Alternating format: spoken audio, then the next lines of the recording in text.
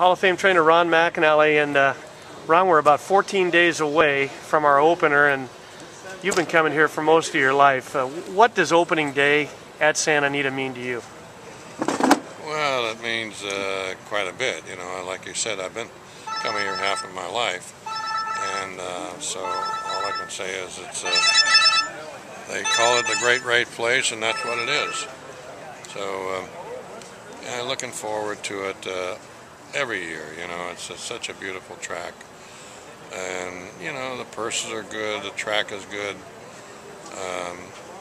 Anyway, I've been coming here since 1948. I don't know how many years that is. Quite a few. I stopped counting.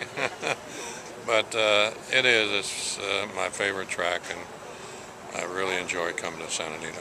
Ron, regarding you personally, there was recently a really nice column by Bill Dwyer in the Los Angeles Times a few weeks back, and the one thing that resonated, and he ended his column with it, quoting you saying, "All I need's the horse."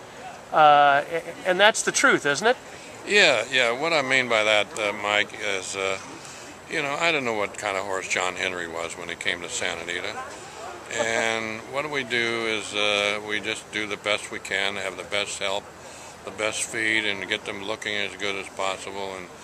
And that's why I say, give me the horse. You know, it takes a horse to achieve all these things, like All-Star Heart and Charm the Maker, and you know, and Sugar in the Morning, and Passiana and Bayakoa, and John Henry, and you know, I can go right down the line. But you give me the horse, and the horses are the ones that do it, Mike. You know, our job is to keep them fit and sound as we can, and try not to run them too hard. You know, and that's basically where I'm coming from. Give me the horse. Ron, we've seen you do an awful lot of damage over the years with horses from overseas. Do you have some new faces maybe to unveil this winter in Santa Anita? We have a couple of, Mike, but you never know, you know, where they're coming from. You know, it's just, I can look back over the years. I didn't know Bayakoa would be the kind of filly she was, or Passiana, or Candy Ride, you know. Those are exceptional horses.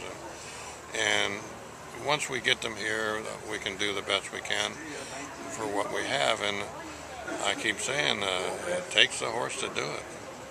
Ron, and it also takes a true horseman, which you certainly are. We look forward to seeing you in action here at Santa Anita this winter. I love it, Mike. You know, believe me, it's been my favorite track as long as I can remember. Thank you.